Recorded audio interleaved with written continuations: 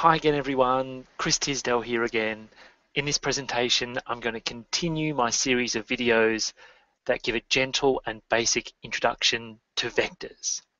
Now in previous videos we've been looking at lines and how we can relate vectors to equations of lines. And in this video I'm going to talk to you about the span of one vector and the span of two vectors. So the span of one vector is connected with our work with lines, and the span of two vectors kind of sets the scene for using vectors and connecting them with equations of planes. And in particular, I'll be giving some geometric insight into the span of one and two vectors. Okay, so let me share my screen with you and we'll get underway.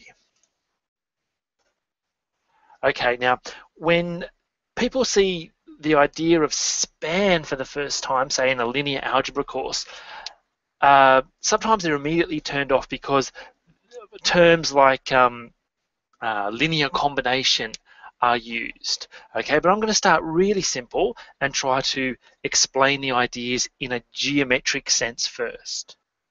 Okay, so as I've already said, the span is important for connecting the ideas of lines and planes with vectors, and the span arises in other areas of linear algebra and also in the area of ordinary differential equations. So it's a pretty important idea. Now the span of a single vector v is connected with all the scalar multiples of that vector. So think of lambda here as being a real number.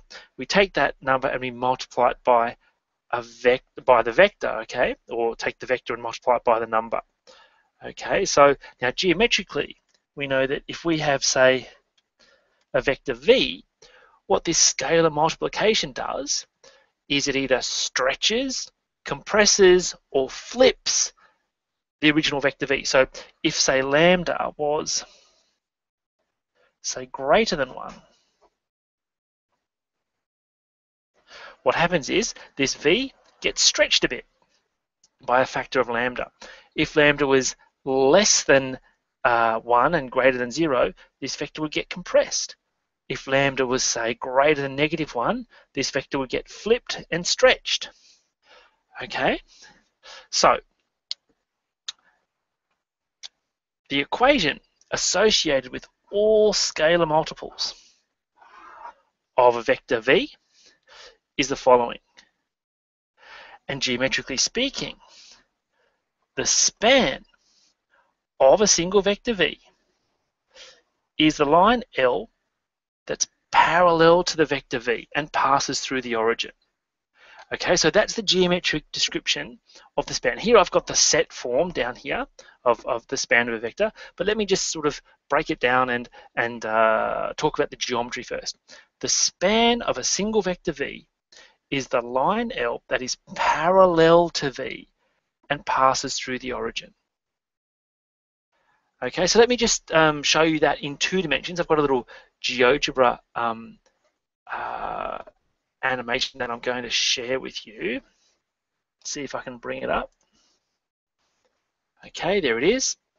Now, here I have got the green vector v, which is the original vector. Okay, it's just a given vector in 2-dimensional space with column vector 1, 2. And this u is a scalar, in this case a rather than lambda, but it's a scalar times the vector u, okay? Now, watch what happens when I move the slider around. Oh, sorry, let me go up here. Okay, if I zoom out a bit and put this in the middle, and I move this slider, watch what happens to the red vector. It gets stretched and compressed, okay, until it goes off the screen. Okay, can you see that? So I can zoom out a bit more. I can pretty much get to any point on that blue line that goes through the origin and is parallel to that green vector v. just by stretching, compressing, or flipping the vector v. Okay, so that line is the line y equals 2x. So the span of the vector v is the line y equals 2x.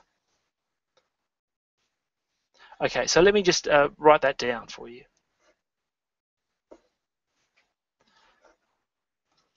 All right, so let's say if we're working in 2 dimensions and v is the vector, say 1, 2, then the span of this vector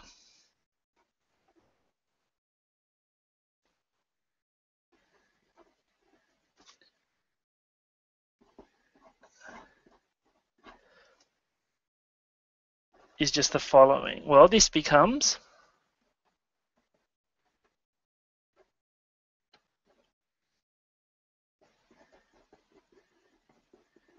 well, in 2 dimensions, this x vector is just the column vector xy. The v vector is 1, 2. And what does this tell? It tells us that x equals lambda times 1, y equals lambda times 2. So if we can just squeeze that in here.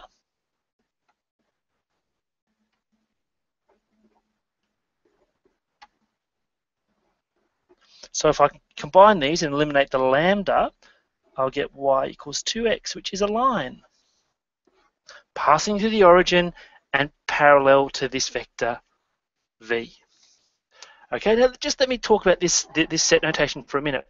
In set form, the span of one vector is all those points in Rn or R squared or R cubed, whatever you're working in, that can be reached simply by stretching the original vector.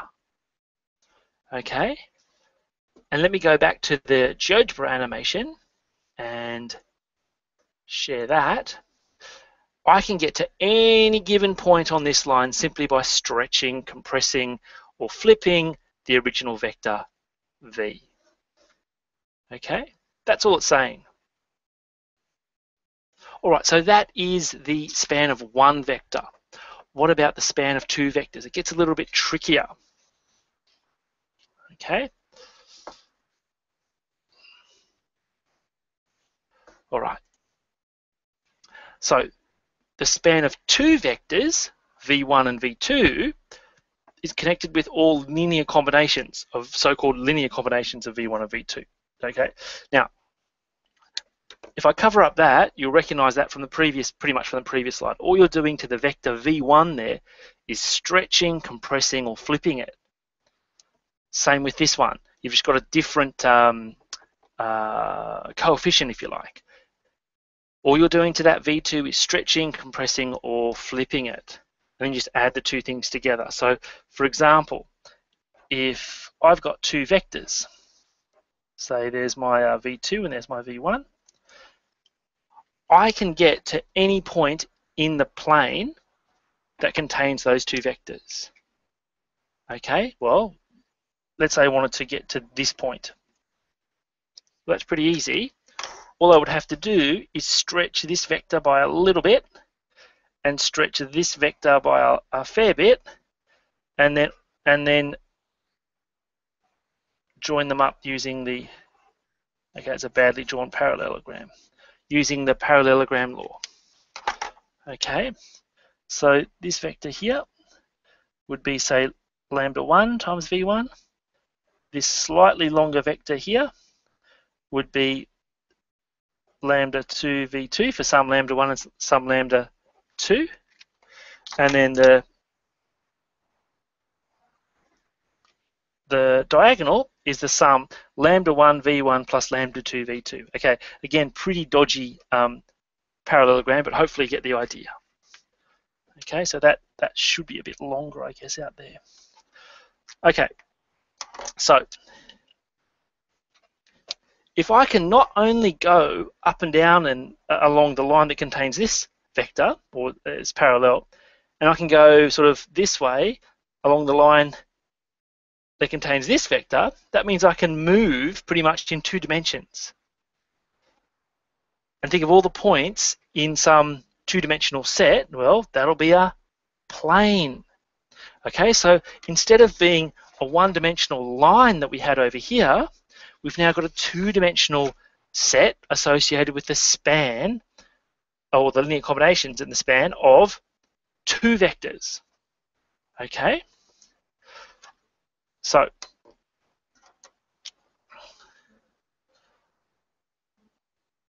we conclude a couple of things. The span of two vectors